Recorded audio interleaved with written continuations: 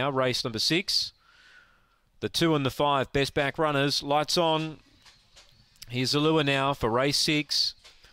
They're ready. Racing. And Crimes began fast. Time Striker's going up to join it and put its head in front and draw a length on it. Deep out swinging Forts. Then came Maltese News, a gap to Miss Fab Focus. Velocity Comet last, getting clear Time Striker. Swinging Forts 3 lengths away. Then Crimes the rail, but Time Striker's in front, holding them at bay. Wide out swinging Forts, but Time Striker wins.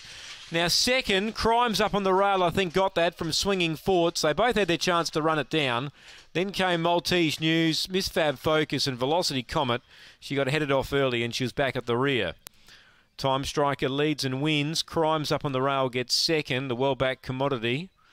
And number 8, third, Swinging Forts, deep out on the track. 2 lengths by half a length, I should say.